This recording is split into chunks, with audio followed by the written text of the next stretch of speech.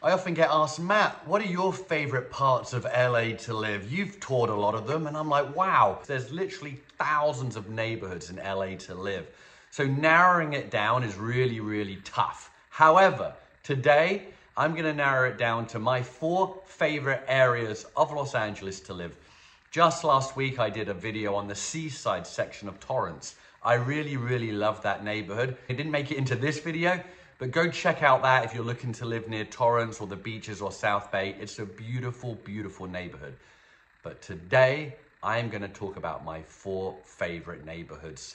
You might not agree, but this is my own personal preference.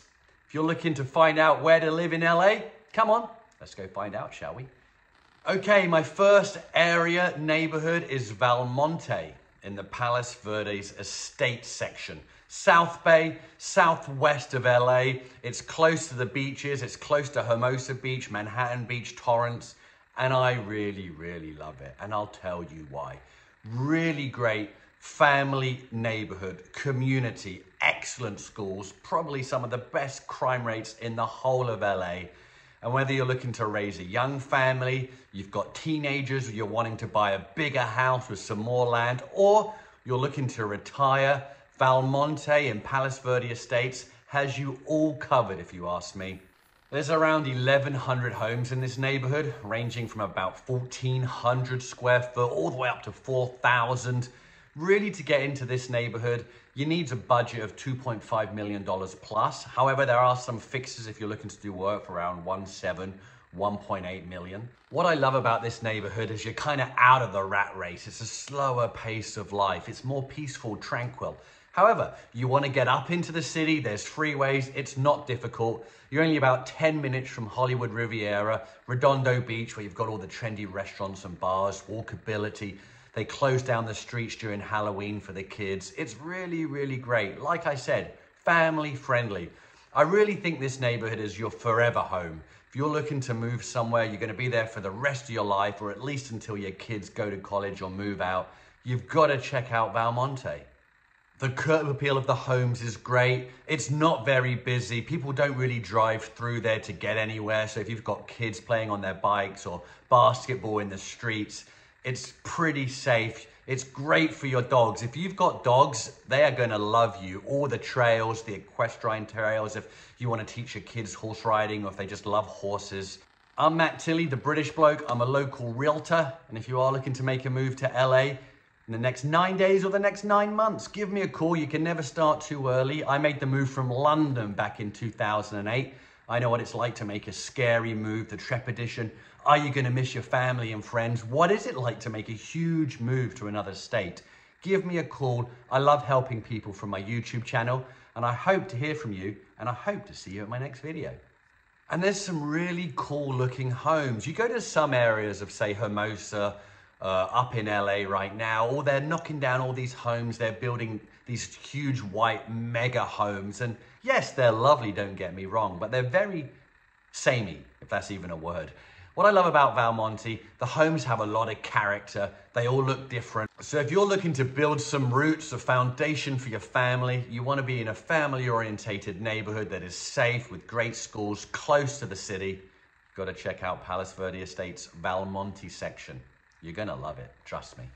All right, let's head up to the Pacific Palisades. We're going north right now, and we're heading to the Alphabet Streets. That's the specific neighborhood in Pacific Palisades that I'm gonna talk about right now. I absolutely love it. It's one of the cheaper locations in Pacific Palisades. You need about $4 million to buy in. Sounds like a lot of money, but guess what? It might be worth it, and here's why. It's nestled right between Brentwood and Santa Monica, really cool places as well to visit. You're right by them. Population 24,000, so it's very small. And it's close to Beverly Hills, Santa Monica, Hollywood. So if you work in these locations, it's really, really close. You're not gonna have a long commute. It has a great village, and if you live in the Alphabet Streets, it's basically walking distance, which I think is hugely advantageous. Walk to get your coffee, walk to get your lunch. The location of the Alphabet Streets within Pacific Palisades, when it's one of the lowest priced neighborhoods, is excellent. And if you ask me, a little bit like Valmonte that we just spoke about, it doesn't really feel like LA. You're very, very close to LA now, and the hustle and bustle, but you're still out of it. It's still quiet and peaceful. I love the homes. They're very quaint. Lots of different architecture, so that whatever your needs are, it's gonna have them covered. Now, the streets are a little bit narrower than Valmonte. That's just the way it is. And you're close to the ocean. You're close to Penga Canyon parks for all the trails and the hiking and the walking for you to take advantage of the beautiful sunny days pretty much all year round. The schools, excellent. People are fighting to get into this neighborhood because of the schools. The crime levels as well, very, very low. Personally, I think Pacific Palisades is more trendy and highbrow than Brentwood, just my personal opinion. And I think you're absolutely gonna love it. So if you have a budget north of 4 million, you wanna be close to the rat race where people are working, Beverly Hills, Santa Monica, Hollywood, you're in the business, for example, the entertainment business, check out Pacific Palisades. You're not gonna be disappointed. Okay, let's head just down the street to Westwood, nestled between Beverly Hills and Brentwood. But the specific neighborhood I'm going to talk about today in Westwood is called Little Holmby. The location is great if you do work in Beverly Hills, Santa Monica, Hollywood.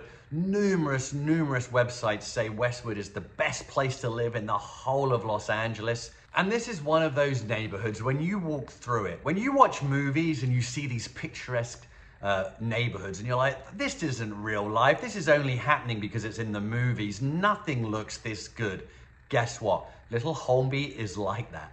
The tree-lined streets, the curb appeal, permit parking, so it's not busy. And the homes are idyllic. There's not all these new builds like in Manhattan Beach or other parts of LA, for example. So all the homes have their own character. They're very, very large homes, 4,000 square foot plus, huge lots, 10,000 square foot lots. Now, you can buy in for around about 2.8 million for a fixer, but really you're gonna probably need north of $5 million to buy into this community, but it is absolutely unbelievable. Also, if you have teenagers, they're like, what are we gonna do at the weekend? You're close to the beaches, you're close to Hollywood, and you're close to Century City Plaza. Wow, what a shopping center. It's so trendy, it's so clean. It's kind of futuristic, to be honest. The restaurants, the bars, the shopping, it's just a place to hang out as well. So yeah, you've got some kids, you don't want them to get bored. Westwood is such a great location. Obviously, it's a university college town, so there's plenty of things to do. The walkability is great. And Little Holmby, this little neighborhood in Westwood, absolutely beautiful. All right, and now this fourth choice might shock you. You might be like, Matt, what are you talking about? But guess what? My fourth neighborhood right now for this video, I'm going Naples in Long Beach. I can hear you right now. Matt, what? Long Beach? Out of the whole of LA, you're choosing an area of Long Beach? Well, before you turn off, you've got to check out this area. It's right on the water. You've got trendy 2nd Street right there. You've got 2nd and PCH shopping center, all these nice little boutique stores, places for the kids to hang out. You've got homes with boat docks, and it's really, really tranquil and really, really affordable compared to other beach towns. So bear with me for a few minutes and let me talk about Naples in Long Beach. So Naples Island in Long Beach, nestled right slap in between Huntington Beach, Palos Verde, you've got Torrance pretty close by, and it's not that far to get into Los Angeles. But what I love about this area, it's the cheapest beach town, if you ask me, in the whole of Orange County, the whole of LA. You can get these beautiful homes on the water for about $3 million. Up in South Bay, you're looking at double that at least. And you can get very close to the water, just a few blocks for about 2.5 million. The homes are great. They come with boat docks. You're walking distance to a couple of trendy bars. You're extremely close to Catalina Island, which is a must. If you haven't been to Catalina Island, you want a journey back in time. It's absolutely beautiful. The boats, the ferries go from Long Beach. Also, there's a helicopter from Long Beach. You can be there in 12 minutes if you want to take a helicopter for about $169. So you must check out Catalina Island. But yeah, Naples in Long Beach. It is so relaxing and tranquil. You can walk around the canals. Your dogs are gonna love it. Your kids at Christmas, all these houses are lit up. It's absolutely beautiful walking around. It's so festive. Like I said, you've got numerous beaches in Long Beach right by you as well. And if you want to own a boat and you don't want to break the bank, check out Naples in Long Beach. I absolutely love it, and I think you will too. I'm Matt Tilley, the British bloke. I'm a local realtor, and if you are looking to make a move to LA in the next 9 days or the next 9 months, give me a call. You can never start too early. I made the move from London back in 2008. I know what it's like to make a scary move, the trepidation. Are you going to miss your family and friends? What is it like to make a huge move to another state? Give me a call. I love helping people from my YouTube channel, and I hope to hear from you, and I hope to see you at my next video.